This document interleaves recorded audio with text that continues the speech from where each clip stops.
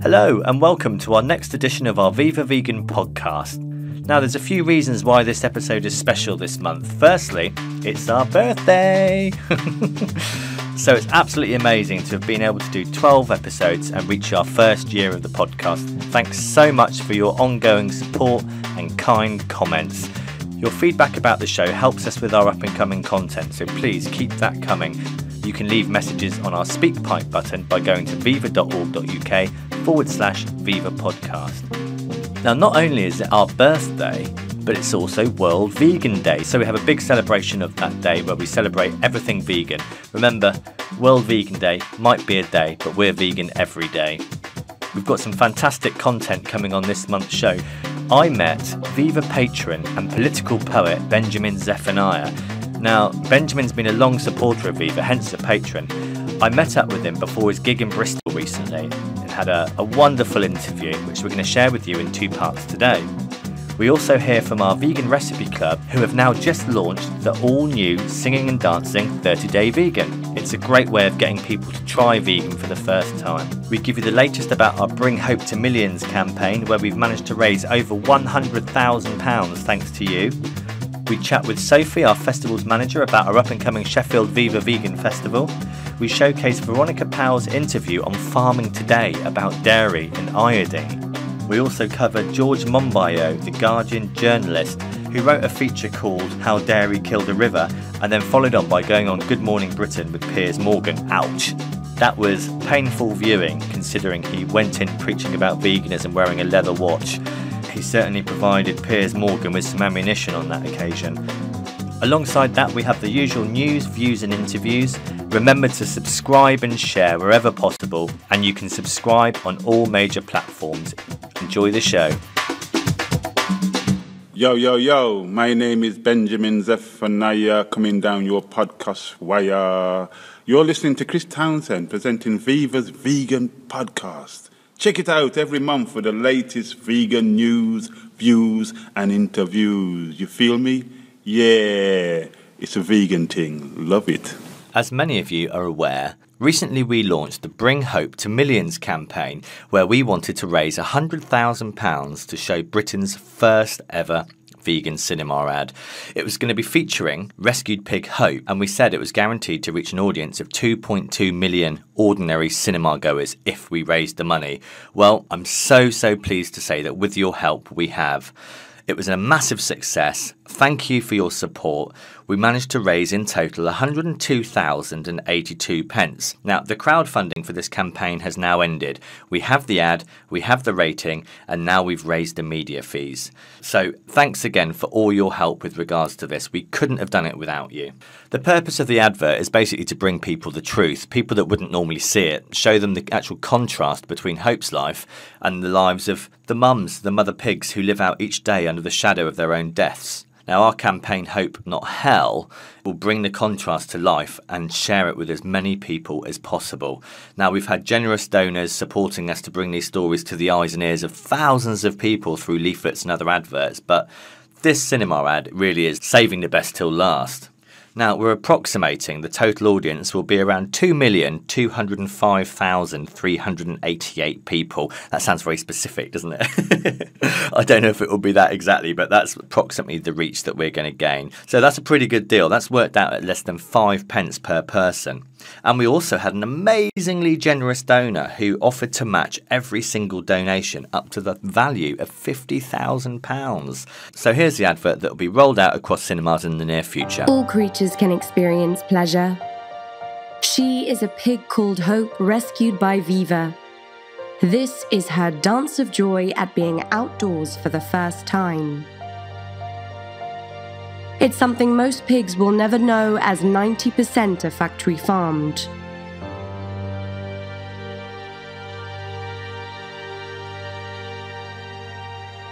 Set them all free.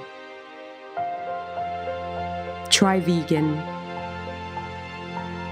Deliciously easy vegan recipes.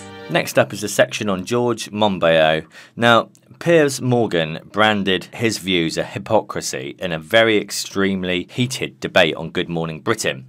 The host challenged George and his opinions, and he was quick to call out George, who appeared on the programme wearing a leather watch strap and shoes. Now, it really, really wasn't a good idea to do that. It just gave someone like Piers Morgan ammunition to slay him. But, you know, what George has to say is really important. What will future generations think looking back at our age? Why don't you make your principal stand against wearing leather watches and leather shoes? Okay, I could wear a different watch strap, but you know... You don't, you choose not to.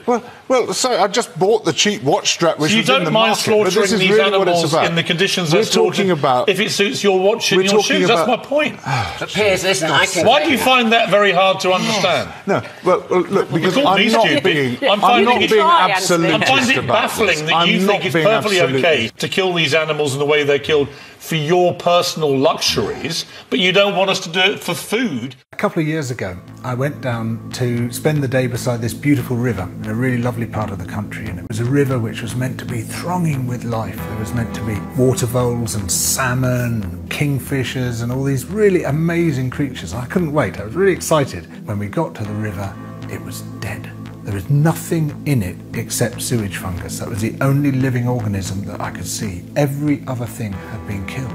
I was just flabbergasted by this. This was meant to be a special nature site. And then I found this pipe just pouring filth into the river. And I followed it up to this dairy farm. That slurry, that cow-ish, had filled up and was overtopping, and it was just pouring straight into the river. And I thought, this is an environmental disaster area. So I phoned the pollution hotline run by our agency in Britain called the Environment Agency. It's a bit like the Environmental Protection Agency in the US. 2 weeks later, I phoned them up again and said, so what have you done?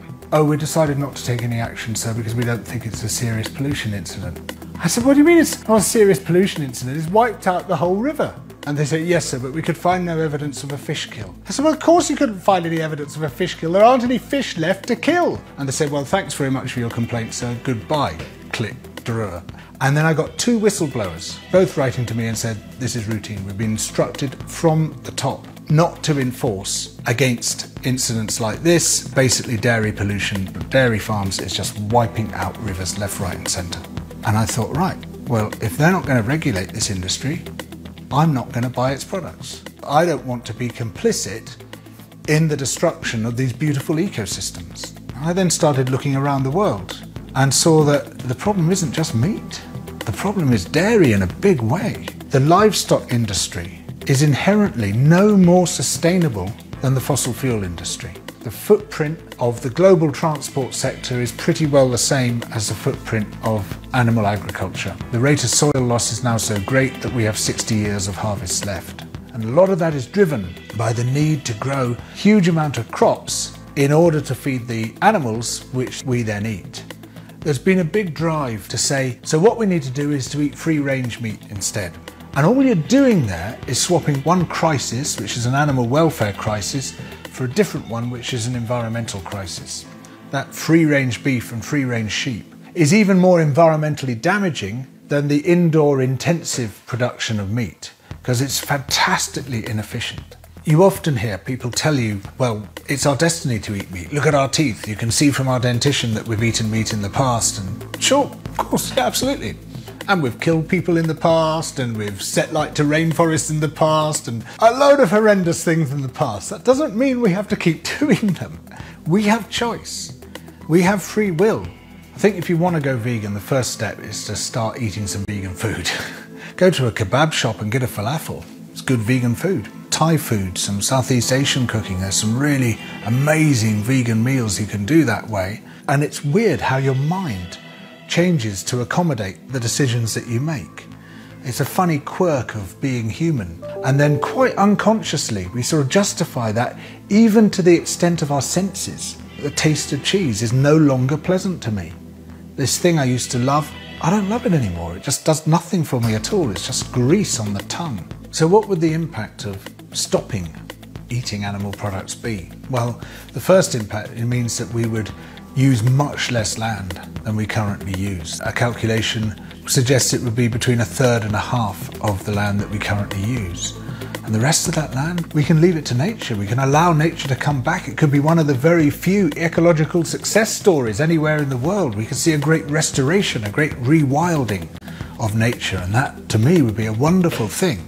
We can't detach ourselves anymore from the moral consequences of what we do. We can't say, oh, well, it's only me. What one person is doing is an aspect of what millions of people are doing, because we're all induced to do the similar sorts of things through market forces, through advertising, through marketing. So when you see those climate disasters, when you see people flooded out of their homes, when you see places turning into desert, when you see crops no longer being able to grow because it's too hot, when you see hurricanes intensifying and smashing everything up, 15% of that is because of what we're eating. Well, that alone is enough reason to change. At Viva, we rely heavily on the gifts that people leave to us in their wills. Without this generosity from our supporters, we would not be able to do the crucial work that we do, investigating industrial farming and slaughter and saving animals. We also promote veganism to millions of people every year. Leave a legacy which will help make the world a better, kinder place after you are gone. Please consider giving to Viva in your will. To find out more, please visit viva.org.uk/legacies or contact Tony Wardle by email on tony@viva.org.uk or call 0117 944 1000. Next up is an interview I did with Benjamin Zephaniah, vegan poet, writer and lyricist, and his insights into veganism are very, very interesting. Okay, Benjamin, really good to see you. Thanks for coming and welcome to Bristol. Yeah, I'm back. Yeah, you're Bristol. back. Look, how long have you been vegan for now? I went vegan when I was 13. What do you think of the recent surge that's happened? Because you must have seen slow change and suddenly it increasing at a huge level. I find it really interesting. I mean, and good and positive. I know there's lots of people that will do it because it's fashionable now and all that kind of stuff, but there are some people that really, really care. Recently, I went to a veg fest in London. I was like, wow, I saw Muslims, I saw Buddhists, I saw Chinese, I saw Thai people, there's a few English people there, people from Bristol, all over the world, basically. And I was really taken by it, you know. What I don't like much is the kind of, in some places, in Shoreditch and places like that, the kind of gentrification of veganism. So I went into a place the other day and I bought a little cake like that, and it was like £8. And I bought a little bit of almond milk, and it was like £8. I think we need to blame the hipsters for that one, though, isn't it? Yeah, you know, that stuff gets me, because that is what's put off for a long time. Sorry for using the term, but no, I'm not sorry for using the term, I beg your pardon. That's what put off working class people who are struggling to earn a living. A lot of them see veganism as a kind of middle class lifestyle choice. You know, yeah. I have to live amongst people who, you know, when you talk to them about veganism, they say, I've got 3 kids in tow, right? I've got pushchair, I've got this, that, and the other. I can't read all the labels. I can't, you know, I haven't got time to study this stuff. So I want convenience, you know. And I understand that, and that's why we have to bring it to them. Take it to them. We have to make it more accessible. Yeah. We held a Viva festival in London at Wembley. The diversity was just incredible. Yeah. It was really good. And not just that, there are also a higher percentage of men there as well, full stop. So I think the ratio between men and women that are into veganism has been really lopsided. But I mean, sort of like 80-20. Which was reassuring. You know, you've probably come across organisations of vegan bodybuilders.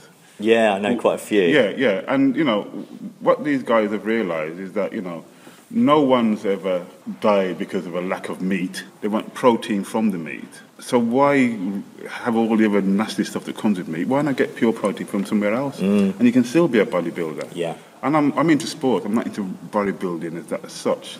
But I kind of understand where they're coming from and why years and years of brainwashing, for want of a better term, led them to believe in the past that, you know, you had to have meat. I'm not very good at kind of preaching. I can't remember statistics and stuff like that when it comes to being vegan. What I do now, I'll just be an example.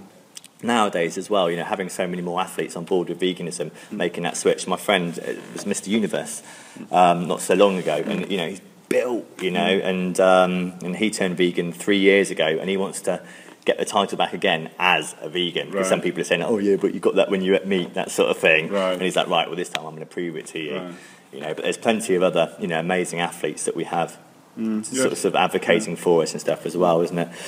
We saw you perform at WOMAD this year, and as a result of that, I mean, it's an amazing place to hear your new album. You've now merged your poetry with music, and, you know, and it fitted like a hand in glove. Was that a natural step to you? I mean, my first album was in in 1982, and it still sells now. So what would you say the difference is with this album that's come out? Well, the problem with my music, some people would say, is that it's not being consistent. I've rejected a couple of offers where they've offered me kind of 4 or 5 record deals. I'll just say I'll do an album when I feel like it, when I feel the political and spiritual need to do one. And they're all very different from each other. You know, who am I hanging out with at the time? Am I hanging out with hip-hop guys? Am I hanging out with jazz people?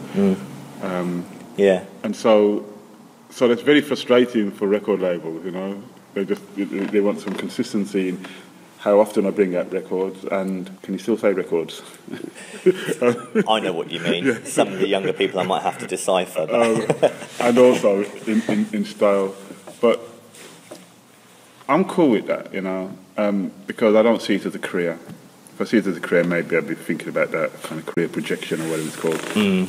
I create music, or a novel for that matter, or poetry, or a play, whatever it is, when I feel the political and the spiritual and creative need to do it, not to a contract.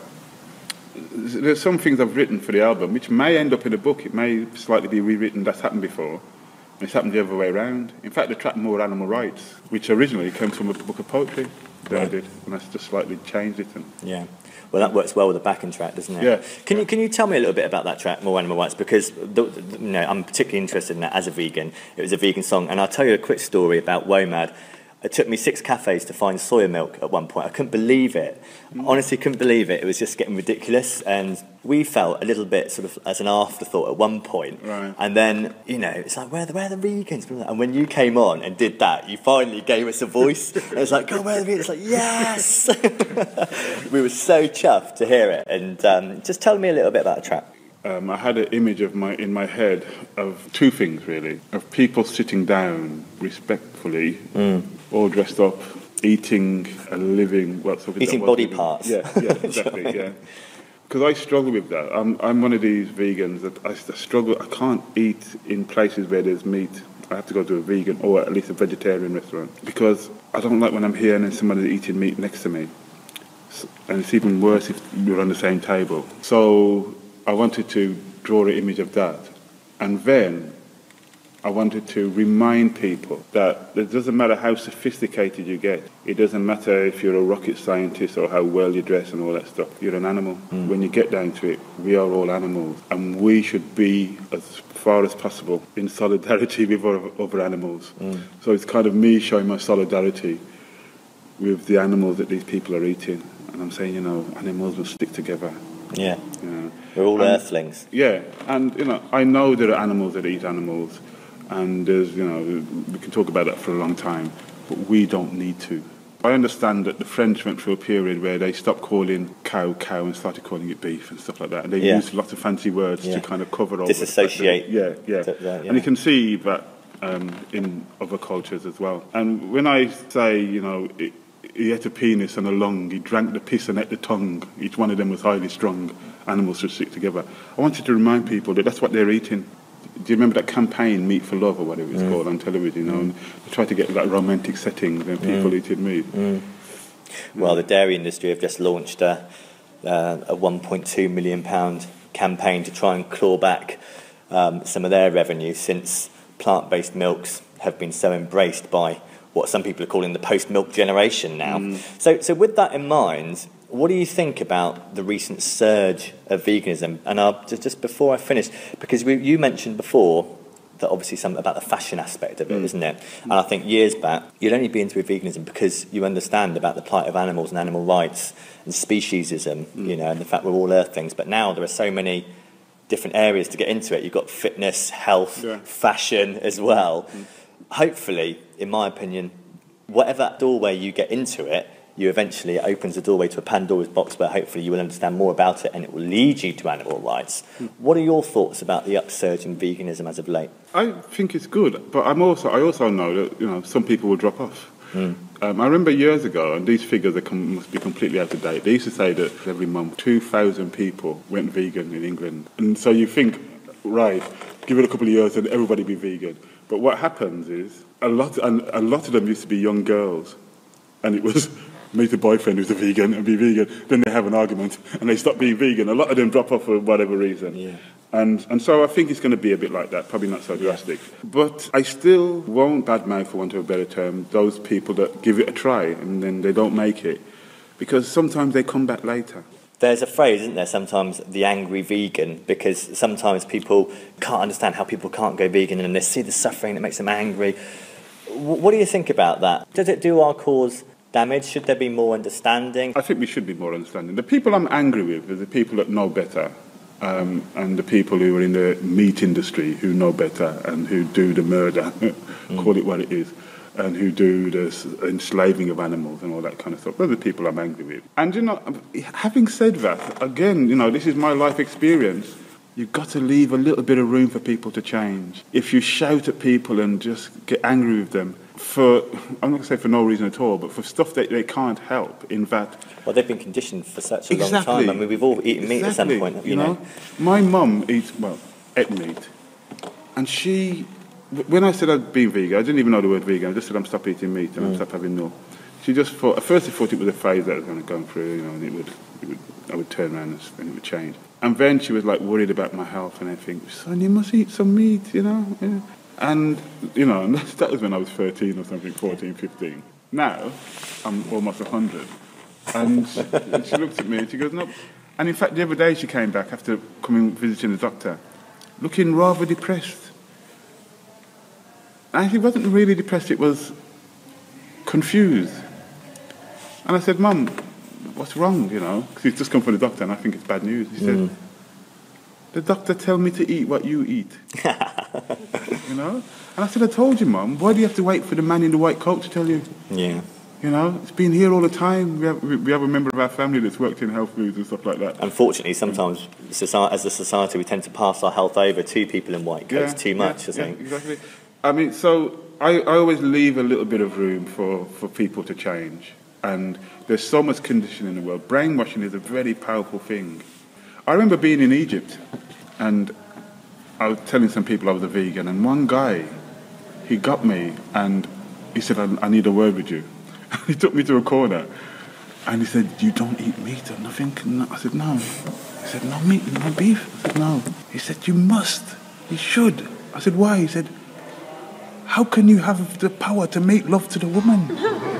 Where'd you get it from? You know what I mean? So was this 100 years ago, or was this 2017 or something? Like 15, 20 years ago, something like that, you know what I mean? That was part 1 of my interview with Benjamin Zephaniah. Part 2's coming up later in the show.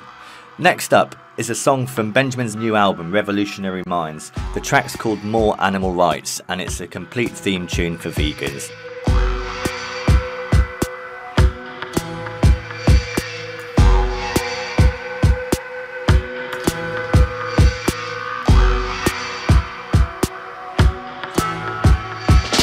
They got death machines and crooked cops. They grin and scheme and fire shots.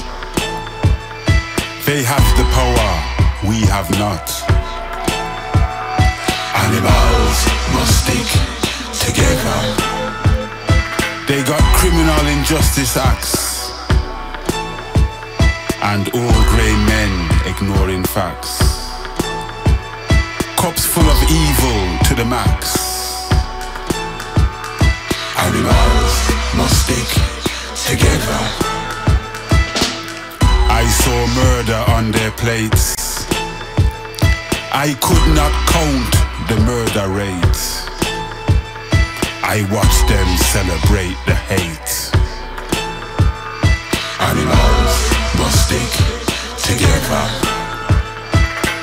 They ate a penis and a lung. They drank the piss and ate the tongue.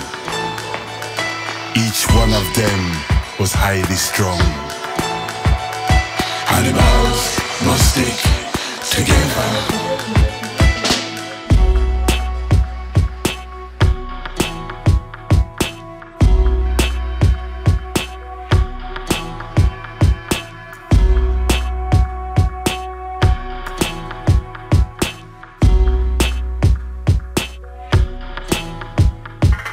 The market force was powerful. The force got international. They could not see their animal. just could not get spiritual. They had to hide to do their deeds, but every animal has needs.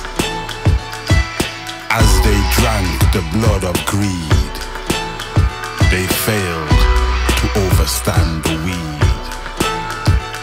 So animals put courage on, and letting farmers all be gone. Us animals should stand as one. Animals must stick together. Embrace yourself and keep it true. Seed animal in you. Freeing ourselves is what we do. Animals must stick together.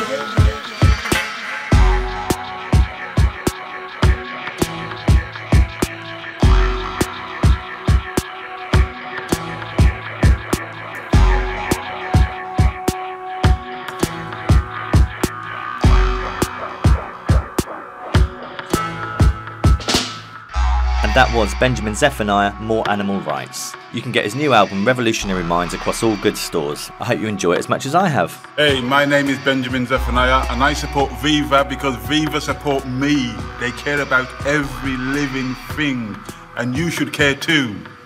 Viva for Viva. Can you feel that? Next up is Veronica from Viva Health on Radio 4 debating on farming today about the health benefits of drinking milk.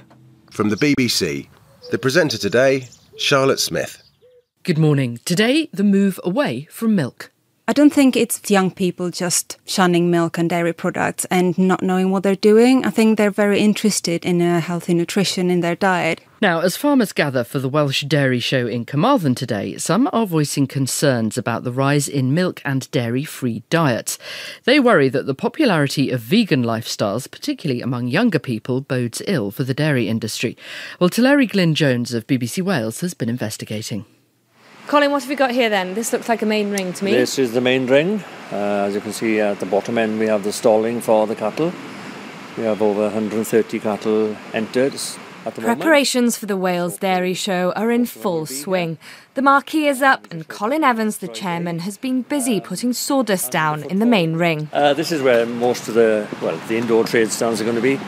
This is an industry event. It's for farmers, buyers, breeders, milking machinery salesmen. But beyond these sheds, across the country and especially in our towns and cities, the way we're eating is changing. I'm in Cardiff at the Anna Loca restaurant. It's lunchtime and there's a brisk trade here. It's one of the many vegan and vegetarian restaurants in the capital. Here's an example of the industry that's growing around the trend towards vegan food. But how popular is veganism really? Figures from the Vegan Society gathered by Ipsos Mori show there's been an increase in the number of vegans in the UK in 10 years. Back at the showground, it's a trend that concerns farmers like Colin. It must be of concern to us. It all starts off, where was the base to start off with? But no, it must be of concern. Celebrities are now getting behind promotional drives to veganism or vegetarianism, and we must have the answers ready for these people and to prove that we are looking after animals and we do produce some food in a healthy manner. Recently, the Advertising Standards Authority approved a poster which claimed the dairy industry was inhumane. That was despite objections by the farming industry. According to some, this is a significant change in our attitudes to the milk industry. But according to NFU Cymru, these are extremist views.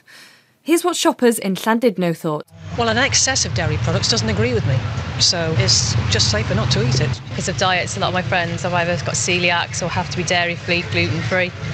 If I'm with friends and they are gluten-free or dairy-free, then we go to different restaurants that will help them. Yeah, I like them, I guess, yeah.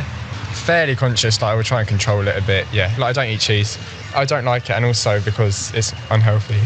Gareth Richards is a dairy farmer in Abergwili, just outside Carmarthen.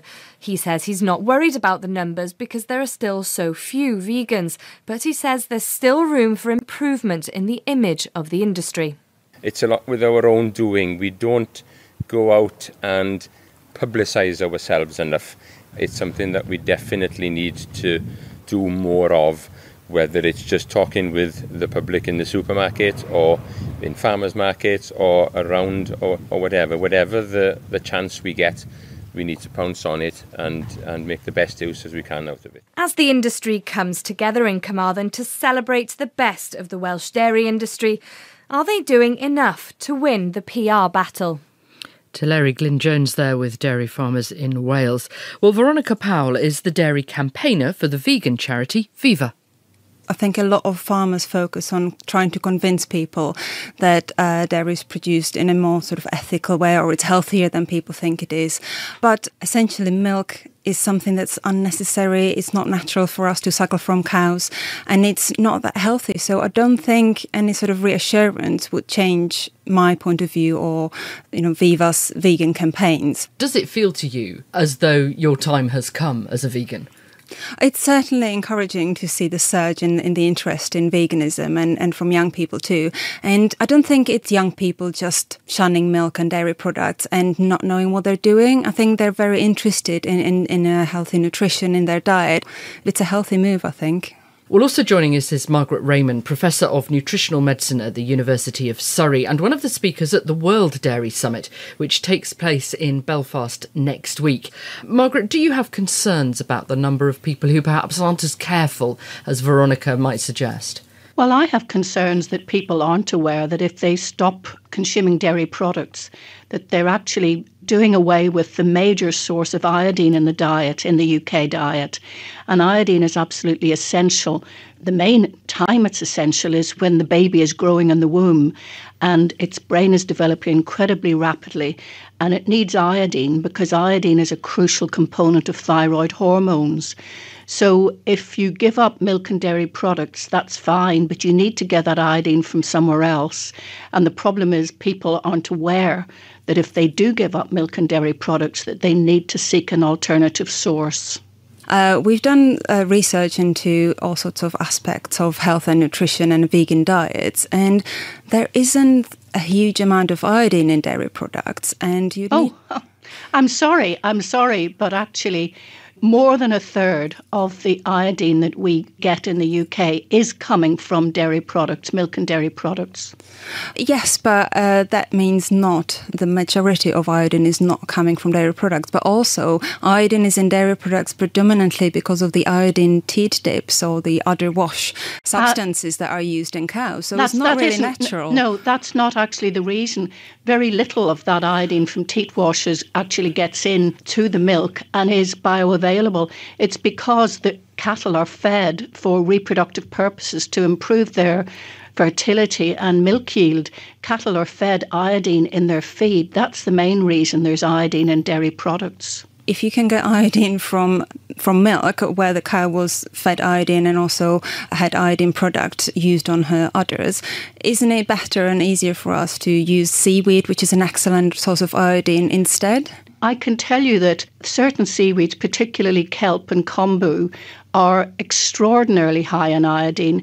There are numerous studies really that show that there is a problem because these seaweed sources are so very high in iodine. It's very easy to overshoot and have too much. Veronica, do you think dairy farmers are right to be a bit concerned about people like you? We don't want farmers to go bankrupt and, end up on the street, but we'd encourage people to look into alternative types of farming. We used to be an iodine deficient country. We used to have goiter.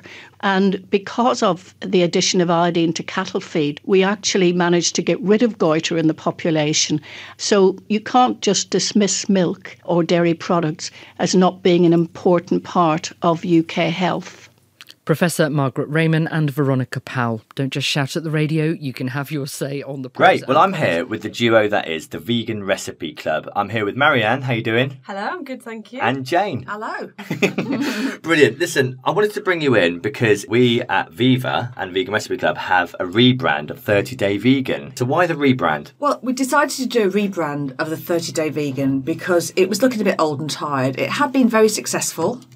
We'd had thousands of people subscribing to it, really good feedback. We looked at it again and we just realised it needed a bit of an upgrade and we could do better and we could provide more options for people. So that's what we did, really. How long has 30 Day Vegan been around? Okay, 30 Day Vegan has been going around for about 3 years before we upgraded it. So we kind of had a similar idea right about the same time as Veganuary. We'd started planning ours before they launched, and then we hung back so that they could do their first launch in that first January of 2014, I think it was. And then we followed on. So ours is something you can use all the year round, not just January. Theirs is specifically aimed at people post-Christmas, really. It's looking really, really slick. It looks absolutely amazing. So, Marianne, you were responsible for the photographs, weren't you? I was, yes.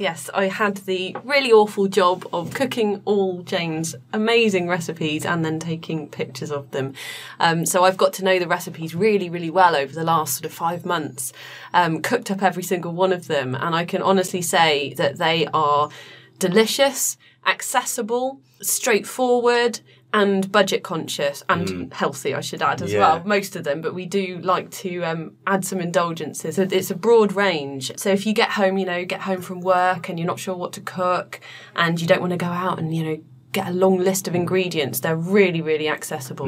So it's all shop bought, under an hour sort of recipes, easy for the novice as well. Very accessible. And Jane has created a phenomenal amount of information about where to buy products, what certain products are, kind of dispelling some of the myths around vegan cooking and making it so accessible and easy for people to get out there and do it in a very straightforward way. Well, that's the point of 30 Day Vegan, isn't it? To encourage people to cook vegan food and show them how easy it is.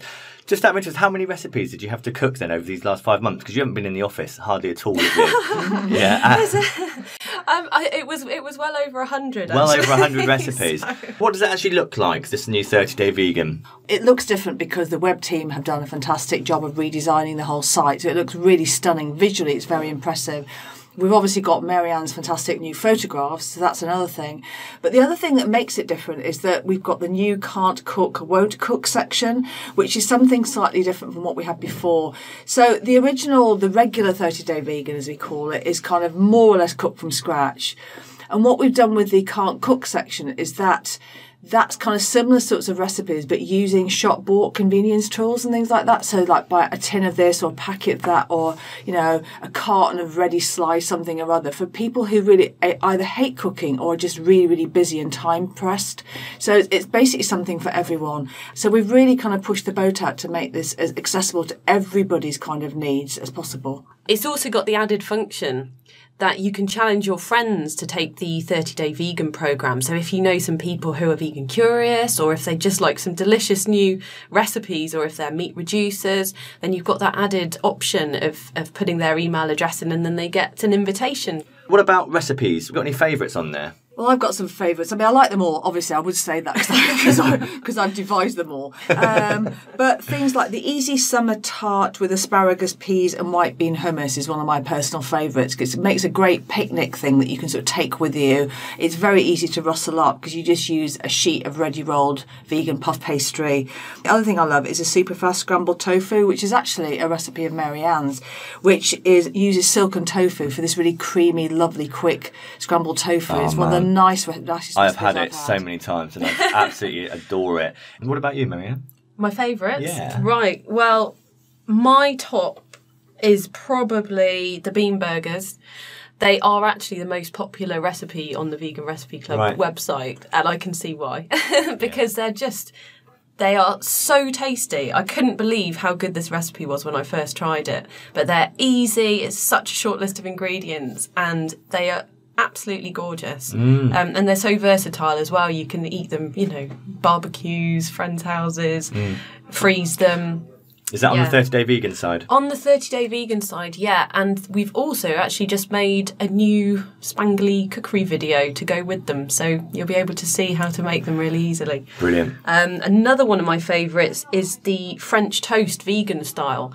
Again, not something I'd ever thought to make, and tried it, and you replace the egg essentially with silken tofu. So this is like eggy bread? Yeah, that's right. Vegan obviously bread. Without Wicked. the egg. Yeah. Covered in maple syrup, vegan yoghurt and blueberries. Absolutely gorgeous. I couldn't believe how good it was, and it looks beautiful. Another favourite. Sorry, I've got lots of favourites. Blimey, all right. Yeah, roll them out then.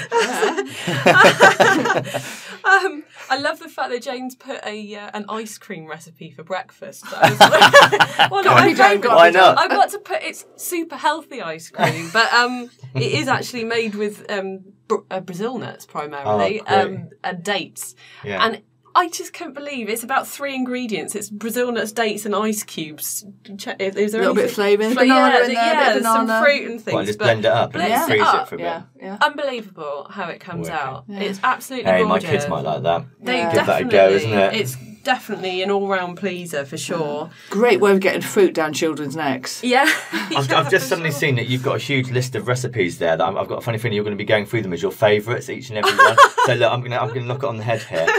Let's go straight through to the social media links. 30 Day Vegan. Yeah. What Vegan has launched. Yeah. What's the links? It's 30dayvegan.viva.org.uk. That's the homepage. So you can sign up as an individual there, and you've also then got the option to challenge your friend if you want to sign them up. Brilliant. Okay. There's also a really simple code that you kind of log in with, and as Marianne said, it's very easy to log in, but you can also log in. You can also sign up for both of the schemes if you want, as well as you get them two lots of recipes coming into your mailbox every day if you want. If not, just choose one. You can always go back to it later if you just decide you'd like a change. But What's this code thing you're talking about? Well, there's I can't give it away. I like vegan ice cream in the morning. No, they might have to. No, I can't give it away. They might have to kill me. No, you have to go onto the site, and you'll see it embedded in the little text that you just read before, and then you sign in a little form. It's very, very simple, very quick to do, but very clever. Yeah, for us non-IT people. High tech now. Brilliant. Look, thanks so much for coming in. We're really excited about launching 30 Day Vegan today, and it's going to be available to everybody for free forevermore. Yeah.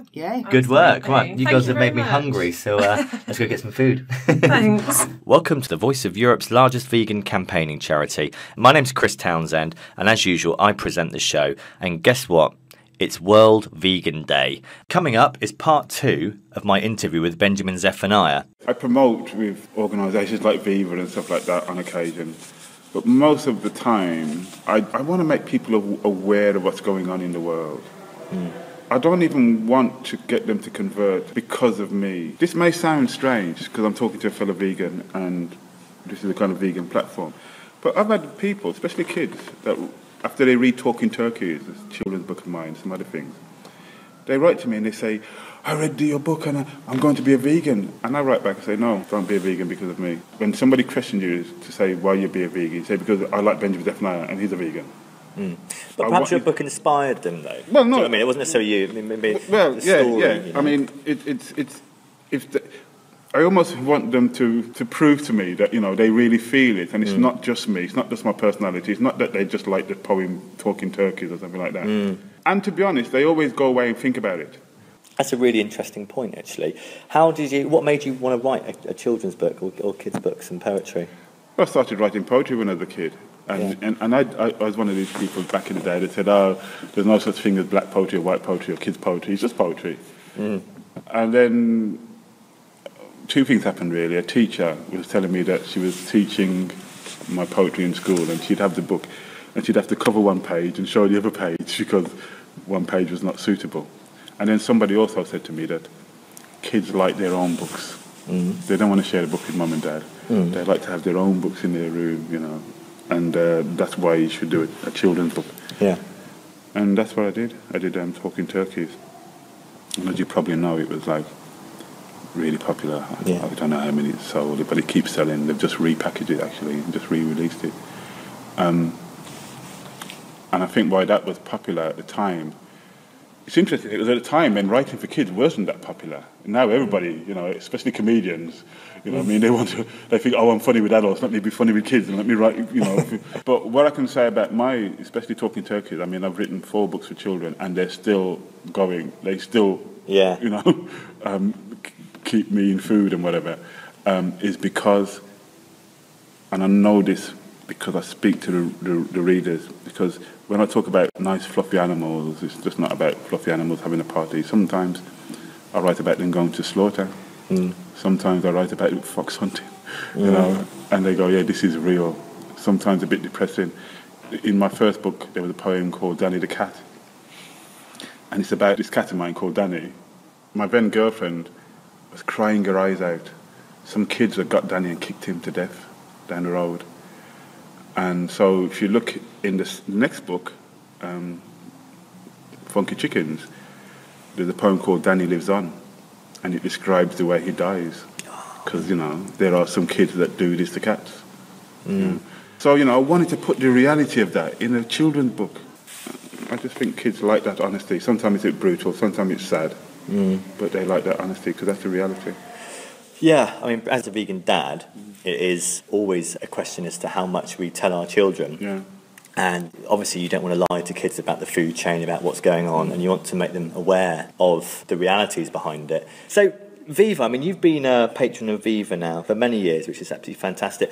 What do you think about the work that Viva do and the work that we've been doing of late?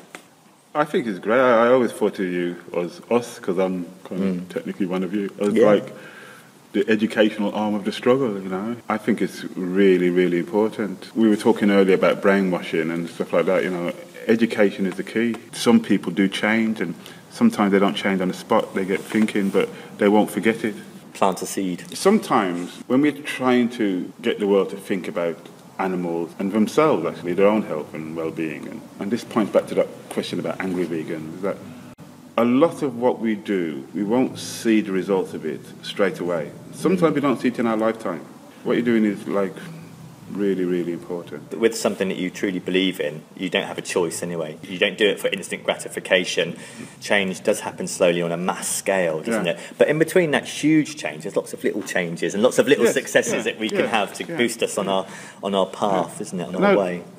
The history of animal rights and veganism, when someone tells the history of it in the future, these last 10 years is going to be really, really important, the way people have changed, the way supermarkets have changed. In my local Morrison's, they've got a whole vegan ice cream section, you know? Yeah. Do you know what? That's one of the things I love about working at Viva. Probably the worst part of the job is seeing all the footage and being exposed to it all the time and stuff. But the best part is knowing that I'm working with the group of people that are creating change on a big scale. No, I can remember when we were doing the kangaroo meat campaign and all that stuff, you know, and, you know, people were talking about it and it kind of just had an effect on people, you know. People were kind of, kangaroo, we eat kangaroo. I mean, I'm one of these people that think meat is meat, you know, but I guess, you know, when I first went to China, I went to the Guangzhou, and one of the first restaurants I saw, it looked like a pet shop, it just had cats in the window.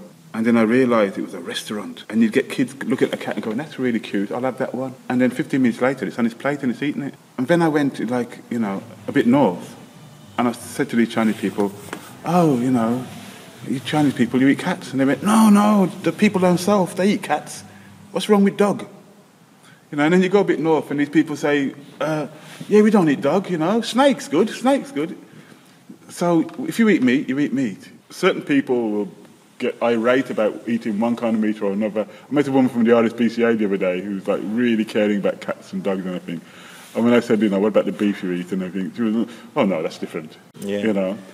And so we've got to work on so many fronts, and it's when we kind of, that's why I just think, I wish everybody would meditate. The more you meditate and you want to get to that level where you're relaxed, you kind of have to be vegan to get there. And that's why a lot of the Buddhists and Zen Buddhists, they won't preach it. They'll say it will happen naturally.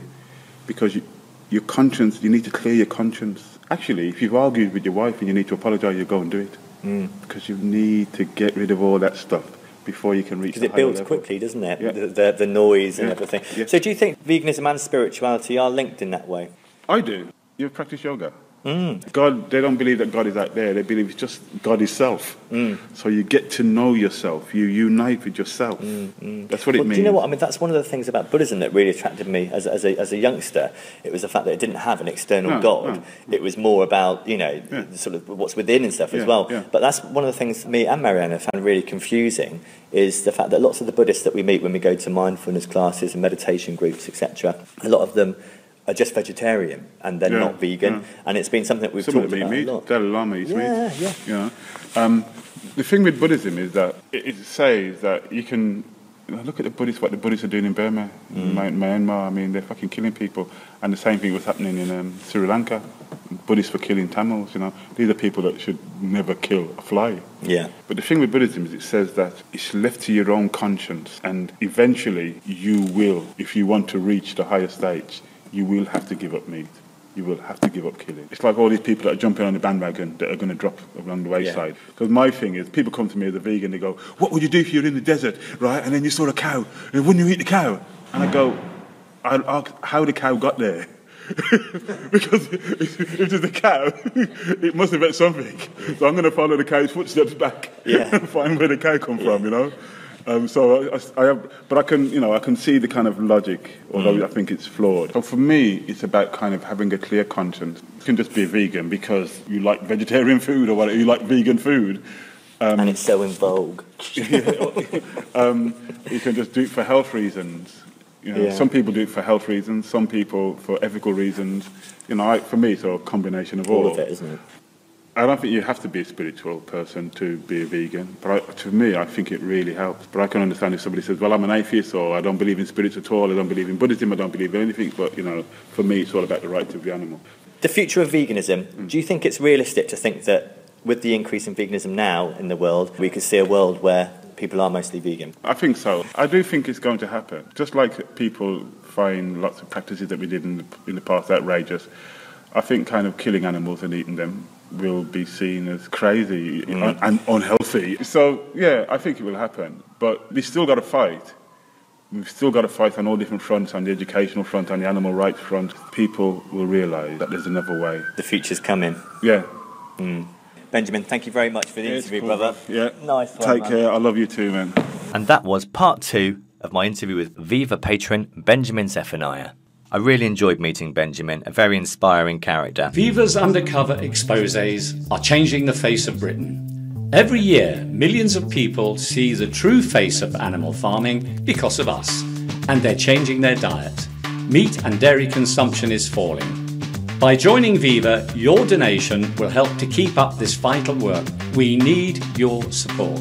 Join Viva today so we can keep on saving animals from suffering.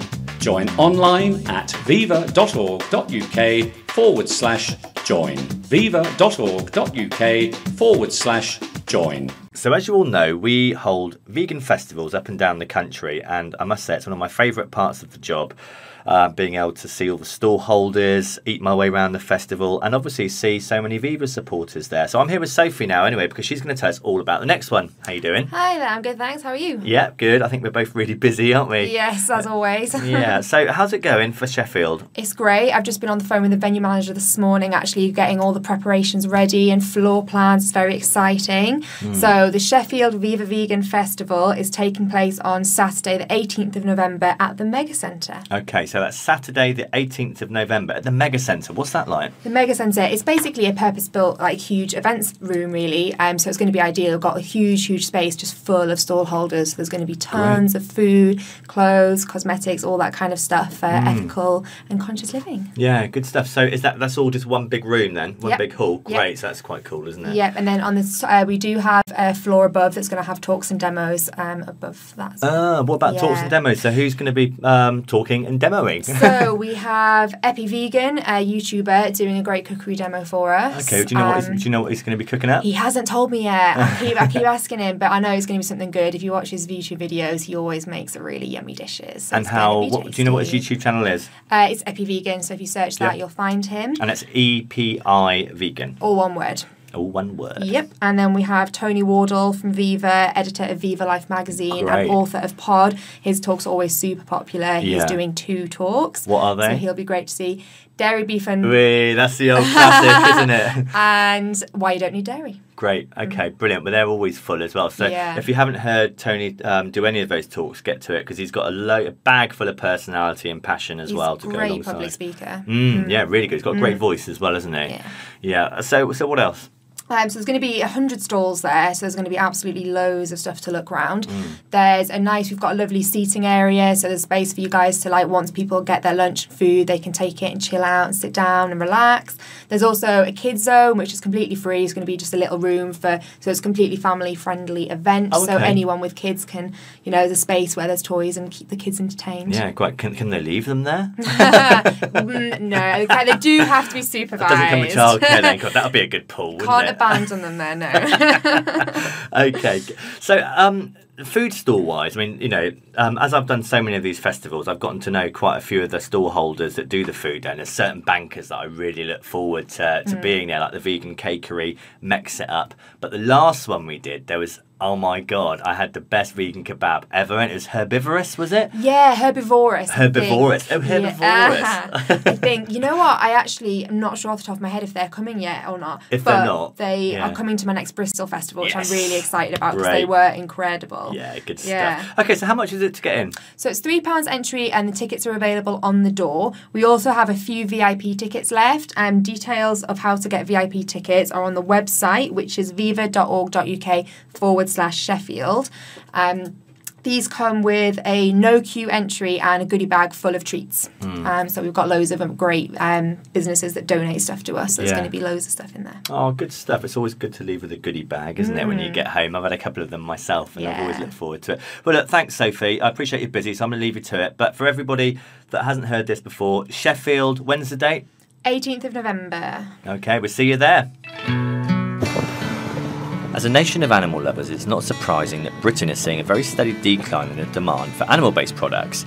Now, Viva want to encourage more people to opt for a compassionate lifestyle, and we used a very unconventional technique to reach the masses with this campaign.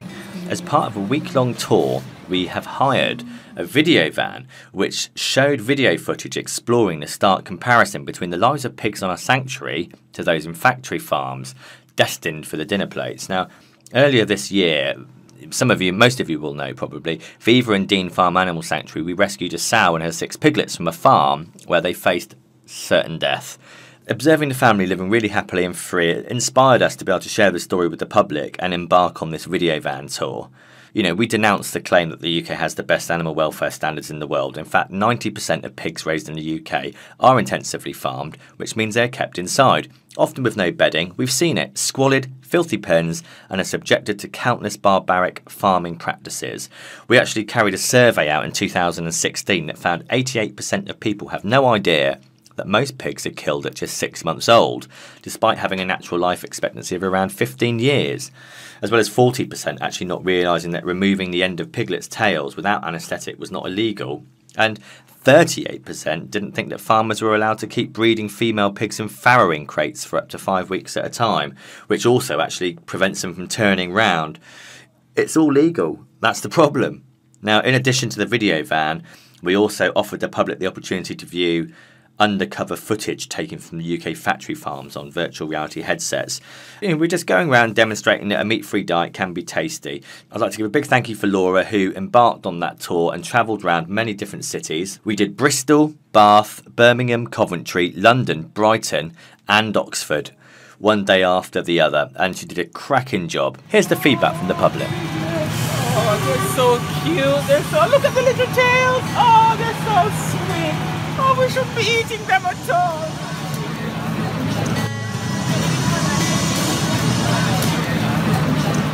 It's quite nice to understand kind of what's happening and then be able to make the conscious choice to eat it or not eat it, understanding what's going on. I've been trying to be vegan for a while now, and then I saw this screen in the city centre and it convinced me to be vegan, and I'm going to subscribe at the 30-day vegan. I am a meat eater, and I do find things like this make you think about, and I find them hard to watch, so they do make you think, reconsider it all.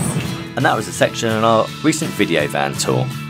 Next up, we hear from Dr. Michael Greger, patron of Viva and author of How Not to Die, and also creator of nutritionfacts.org. This is where he helps us understand B12 and where it comes from. The section's called If Humans Were Vegan, Why Do We Need B12? A lot of meat eaters ask us about B12. If humans are really supposed to be vegan, then why do we have to take a B12 supplement? Surely the fact that we have to take a supplement means that humans are not designed to be strictly plant eaters. Well, I beg to differ, and so does Dr. Michael Greger. Do vitamin B12 supplements debunk veganism then, is their opinion? Do we have to eat animal products to get vitamin B12? Does the vitamin B12 issue prove that we are omnivores? Do meat eaters get vitamin B12 deficiencies as well? So keep listening as Dr. Michael Greger answers these questions. Big thanks to Plant-Based Science London for this as well. Vitamin B12, which is a vitamin not made by plants, but it's not made by animals either. It's made by tiny microbes that blanket the earth. We probably used to get all we needed drinking out of a mountain stream or well water, but now we chlorinate our water supply to kill off the bacteria. So we don't get a lot of B12 in our water anymore. We don't get a lot of cholera either. And so in this kind of hygienic world, in a sanitized world, which again is a very good thing, that's the one kind of Achilles heel, but it's just because, we aren't eating, bugs, dirt, and feces anymore, but that's a good thing. Unless one is eating bacteria-laden animals and products from those animals, one needs to get their B12 somewhere. And so the safest way to get it is through B12 supplements or B12 fortified foods, but it's just so easy. And you can't get too much of it. You just pee it right out. It's cheap, about $5 a year, get all the B12 you need. And that's kind of your ticket to get all the amazing benefits in terms of astoundingly low, obesity rates and diabetes rates and heart disease and some types of stroke, some types of cancer. The vast majority of people with B12 deficiency are meat eaters over the age of 50. So the American Academy of Neurology says that everybody after the age of 50 needs to take, B12 fortified foods or B12 supplements, because there's actually kind of an epidemic of B12 deficiency among our elderly. The Framingham Offspring study, for example, showed that many meat eaters, even in their 30s and 40s, are B12 deficient. And that study, the people with the best B12 status weren't the people eating meat, dairy, and eggs. It was the people eating breakfast cereal. They all have B12 added to them. We're finding out that animal products are not such good sources. After all, a very small percentage of the B12 is actually bioavailable. And when we think of deficiencies, when the media says, what are vegans deficient in? No one asks the meat eaters what they're deficient in, and they're deficient 5, maybe 7 nutrients in many studies. The very few nutrients that vegans, vegetarians would run into problems with. And you have to ask, well, wait a second, where are the meat eaters getting their fiber? Where are they getting their vitamin C found in plant foods? And where are they getting their folate and their phytonutrients and many of the minerals found in greens and beans and nuts? Viva Shop. We lovingly handpick our merchandise, scouring the planet for animal-free amazingness and handcrafted herbivore delights. For the best in vegan-friendly beauty, books, clothing, accessories, food and gifts, shop kind at the Viva Shop. Go to vivashop.org.uk. That's vivashop.org.uk. Well, that's it for another episode. You've been listening to Kris Townsend presenting the birthday World Vegan Day edition of the Viva podcast. We really hope you enjoyed the show. Please remember to share the show where possible, subscribe, listen anytime. It's available on all major networks, including Apple Podcasts, Google Play, the list goes on. Until next time, be kind, look after each other, keep showing the public how positive veganism is, and let's hook up again next month.